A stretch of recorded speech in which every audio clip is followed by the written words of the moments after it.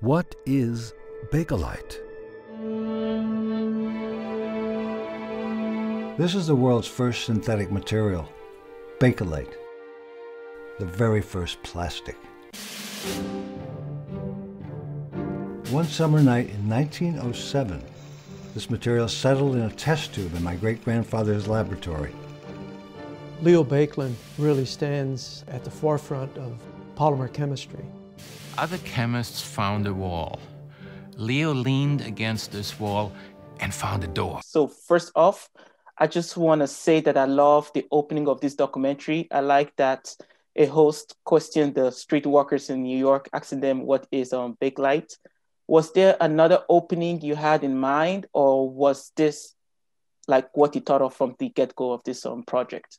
No, I always wanted this opening, starting with a mystery, starting with a question. And I got the feeling that if we went into Times Square and just asked the question, we would probably get a lot of people that wouldn't know what Bakelite was. And that was the case. So yeah, it was actually what we had planned out, and it worked out pretty well.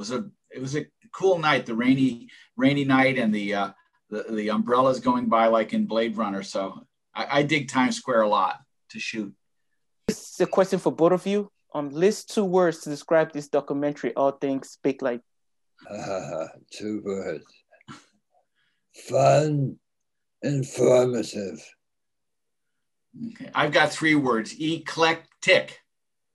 What was the genesis of this documentary? How did 2 of you meet and agree to do the documentary? My mother wanted to write a biography of her grandfather, and she never got to it. So she had all the family archives, his journals, his photographs, a lot of stuff. Before it went to the Smithsonian, she gave it to my uncle, who wrote a thesis about Baekeland. And then when my mother passed away, she gave the archives to me, and then it was a natural. I had to make the movie. It was in her honor that I made it. The film is dedicated to my mother. Yeah, you and I lived in the same town back when we made the film, and I was making another history documentary, and I needed a good dancers. And you and his wife Sherry are terrific dancers, and they were dancing in Dance the Lindy in a film I did. And I think he was after that spying on me to see if I was be a good match to make the film. And so we had what we call the dance of the tarantulas, which is that early time when you're trying to figure out whether you can get along with somebody. Are they honorable? Are they qualified to do a film? Because filmmaking is a difficult proposition. So I think we started out on doing research, obviously looking through the journals. Hugh Karraker had the wonderful journals of Leo Baekeland. I think 69 of them, something like that, separate books. Mm-hmm. And we use that as a kind of an armature for the film. Were there other titles before All Things on Bakelite? Yeah, I think pretty much from the beginning, I thought of what kind of a film we're going to make about Bakelite, about this chemist who died in 1944 that's going to keep it interesting and relevant. And we always thought about all the things that are made of Bakelite. And that just hit me that All Things Bakelite would be a good title. And it kind of intriguing, even though it's a metaphorical title, you can't always put all things Bakelite in, or the film would be 300 million years long.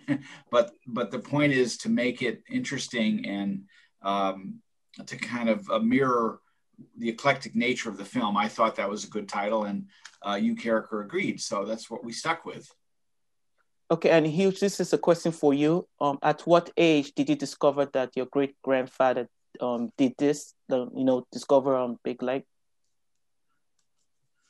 Probably, I mean, I knew he had made it, but it didn't really sink in until probably my mother telling me stories about him when I was in my 20s.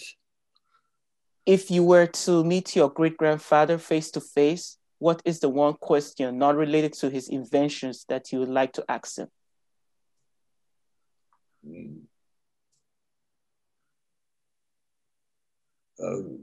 Not related to plastics, but I would ask him, what should we do now about the plastics problem? Okay. That would be my question for him too. And funny enough, that's my next question to you, John, is if you met him face to face, what is the one question you would have loved to ask him in relation to his inventions? Well, I guess I would ask him, how do you think it turned out? Were you happy with your life, essentially? And yeah, then the second question would be a follow-up of Hugh Karraker's, which is, how do we fix this mess we've gotten ourselves into with this mountain of single-use plastic? Jeffrey Mikkel, the author of American on Plastic, was in this documentary. Did you ever use his book as a reference for this film? Yes, I read the book and took notes. And then I think John had a pretty good sense of what Jeffrey could bring to the film. And he brought that out of Jeffrey in the interview. Yeah, we did a number of interviews, and we really prepped very carefully, Mike, for the interviews. We went through 5 or 6 or 7 drafts of the question list, because I think you got to know enough about the subject to ask the right questions and then take right angle turns when something new comes up. And Jeffrey was a great resource, and his book American Plastic is terrific. So we were really lucky to have him in the film. And Hugh, have you ever gone back to visit Belgium, where your great-grandfather Leo was born? Oh yes, many times. In fact, I was there in 2007 when they had the 100th anniversary of the invention. And there I met several people, one Belgian and one Dutch Bakelite collector. And we sort of formulated a loose partnership to make a movie about Bakeland. But the Belgians didn't want to support the movie, and the Dutchman had his own ideas. So I came back to the States and chose John as my director. Okay. And are you planning to go there, or? Not in the near future, but I have friends over there. I've been back about 7 times over the last 20 years, 15 years. And this is a question for you again, Hugh. Are any one of your relatives following Leo's footsteps in becoming or being a chemist? I have 2 nephews.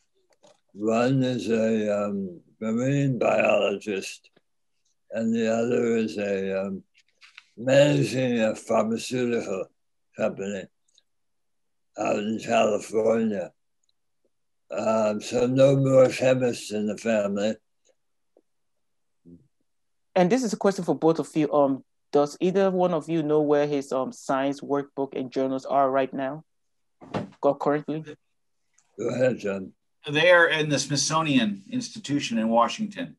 Next question is, if this is for you, John, if you could direct a film adaptation of any article, short story, novella, novel, which one would you like to do? Oh, I don't know. I'm curious about the little songs children sing.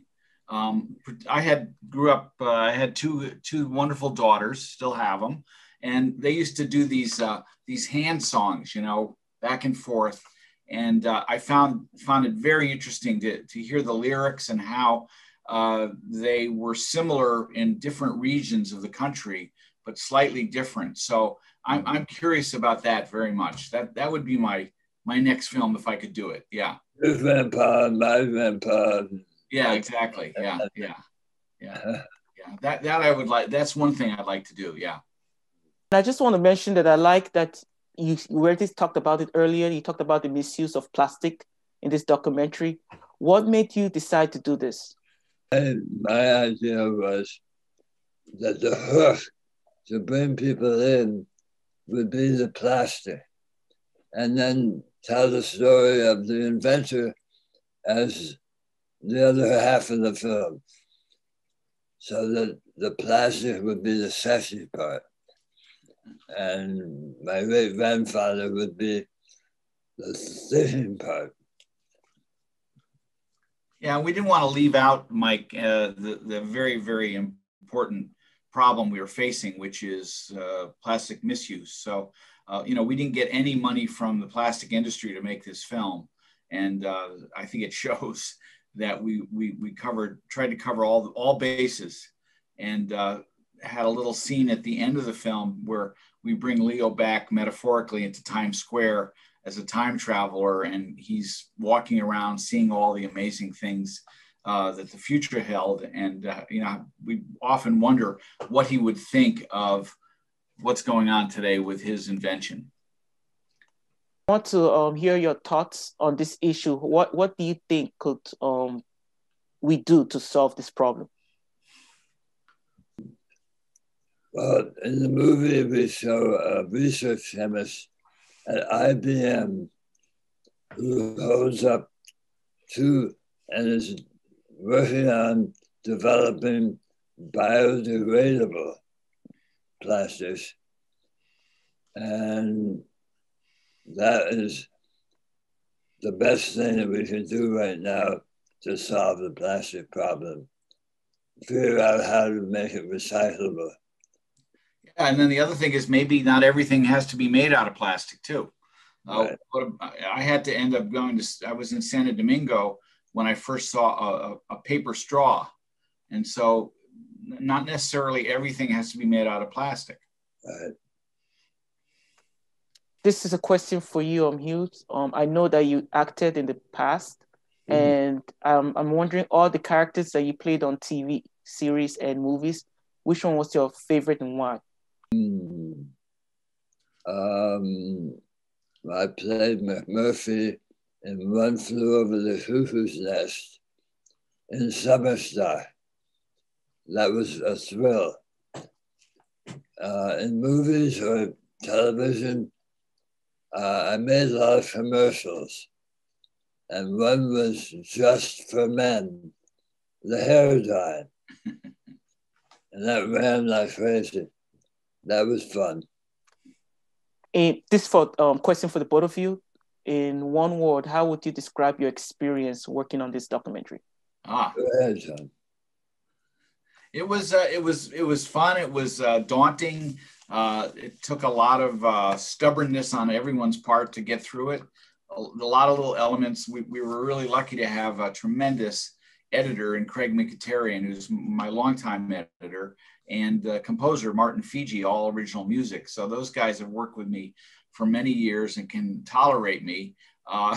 Hugh Karraker only had to bother with me for a couple of years in making the film, but that's where it's important to have a good combination of personalities working together that can get the job done and also get along and have fun to boot. Yes, I'll ditto that. And being a boss is not an easy position to be in. That's why they pay CEOs a lot of money, because I have to be very sensitive to the people who work for me.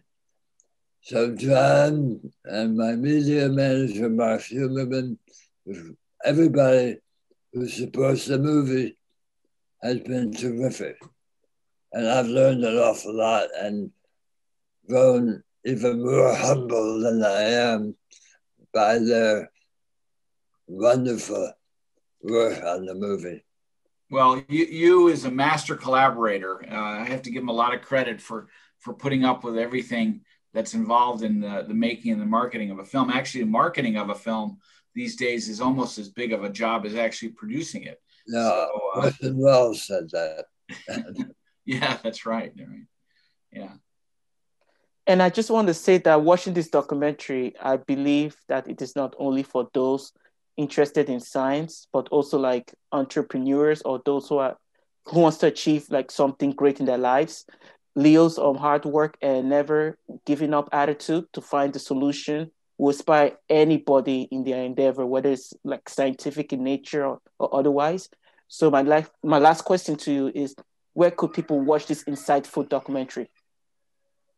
Oh yeah, we're up in 5 languages internationally now on iTunes, Apple TV Plus, Google Play, YouTube, and Vudu Domestic. So it's out there, and we really and encourage everyone to get a look at it.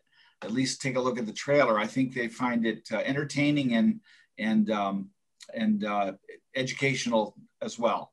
Yes, I agree with that, and we're considering putting subtitles in Arabic and other languages, because there are people all over the world who forget something from the movie. As you say, Mike, it's a very broad scope dealing with a lot of subjects besides plastic. Bakelite was the first real molding material from which one could make virtually any shape one desired. So Bakelite provided an open-ended play field for American designers. This is a Bakelite guitar made in 1940, a Rickenbacker. Plastic has promised that we can mold, make, or create anything we can envision. It's that cover your grandmother puts on her couch. Plastics is both the finest and the worst expression of humankind. A world without Bakelite would require an alternate universe. Bakelite! Bakelite! Bakelite! Don't forget to subscribe to Novel Pro Junkie. Press the notification button. Like, comment, and share if you will. Thank you.